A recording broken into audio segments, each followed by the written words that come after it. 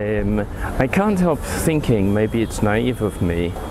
that if all of the Israeli solar industry, and that includes the small companies that come up with new, to my mind, brilliant ideas, and the importers who are importing cheap PV panels from overseas,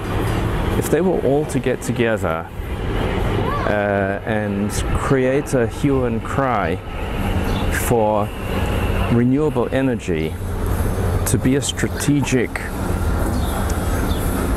requirement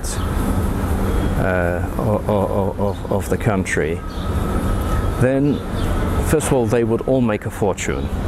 because in order to implement renewable energies on a serious scale, that is a scale that would enable us to cut down on the amount of fossil fuel we're burning, and it's not as if we're burning a fixed amount, it's going up and up every year. In order to level that off and bring it down, this could be done with renewable energy, but it requires such a noise from the public and the manufacturers together, and the importers, of course, that perhaps that could make a dent. Just as in